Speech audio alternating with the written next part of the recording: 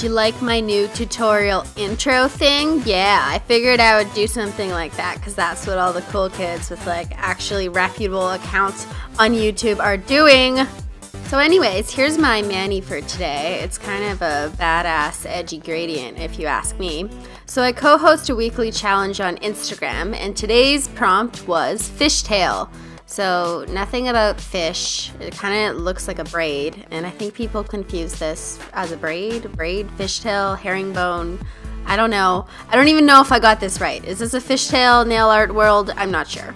In any case, this was my second attempt at the fishtail mani because I did this one first, and it kind of just looks like one of those colorblind tests where you're supposed to figure out what the pattern or the number is.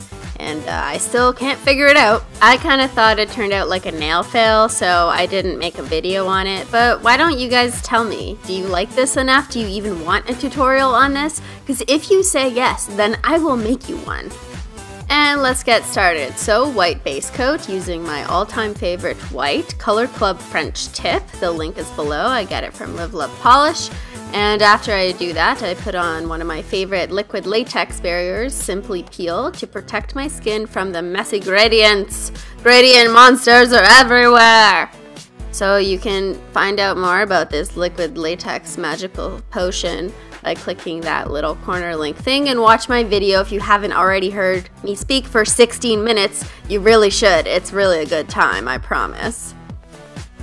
I picked these three bright colors I got from Live Love Polish because they are awesome, and I know that the gradient doesn't really make sense in like a rainbow fashion where you might do like pink and then purple and then fading to blue because like that makes sense with color logic, but I don't really care because, you know, I just thought it looked prettier this way. Okay, we can all be different, it's fine. Dab dab dab with a makeup sponge. Then I peel off my Simply Peel and yeah, almost perfect. I mean, like, I can't always be perfect with my peels every time. So every now and then I do get a little bit of polish up in my cuticle, so I tend to just take a toothpick and gently push it out. And then I'll use an angled eyeliner brush with acetone later. Okay, I'm not the poster child today for gradients with no mess. Give me a break. Quick dry top coat because we're gonna put on some nail vinyls next.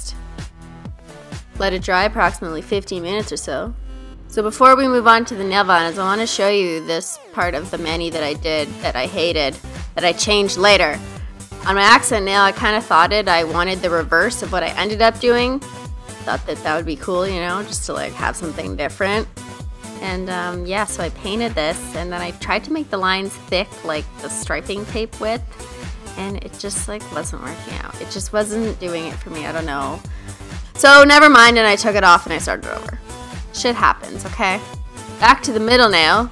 I took some stripe nail vinyls from Twinkled Tea, and you can use my code simply for 10% off. Do it! Do it! Use my code. Buy all the nail vinyls. Let's see how many people will buy just because I said go buy them. So I like these nail vinyls because they're thicker than striping tape, and I wanted to make more of the gradient actually show. So I found this random black sparkly polish. It's NARS Nightcrawler. And I think I've had it for like 8 years. I don't even know. That's why the cap is really disgusting. But it's so pretty. Like, wow, like it's black and it's like a galaxy. So I just thought, you know, it was time. Let me try something other than hollow. Because this is not hollow. Because there's no rainbows. If you don't know what hollow is, then we can't be friends. So I just painted on over the nail vinyls. Do not let it dry, and then take a pair of tweezers and peel up one nail vinyl at a time, starting with the ones that you put on top of the other ones. You know what I mean? I can't use words today.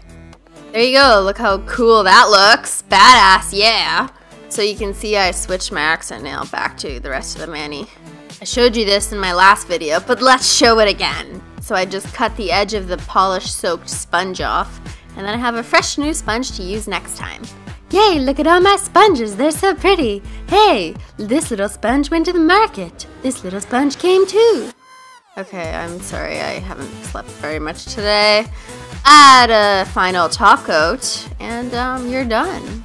Make sure to leave a comment below if you actually want to see a video on that messy Dotacure fishtail colorblind eye test mani, because I made the video, so I might as well show it, because that's like a complete waste of my time. Anyways, thanks for watching. And then she says, meow, meow.